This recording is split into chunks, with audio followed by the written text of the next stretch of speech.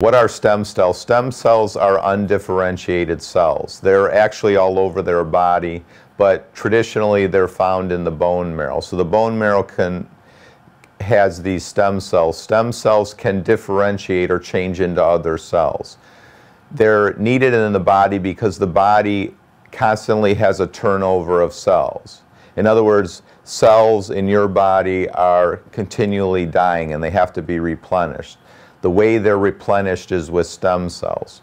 For instance, as we age, we have less and less cells. Like for instance, in our cartilage, a young child's going to have a lot more cartilage cells than, say, somebody who's 62. So you're 62, you got some arthritis in your knee, you don't have a lot of cartilage cells that can repair the cartilage.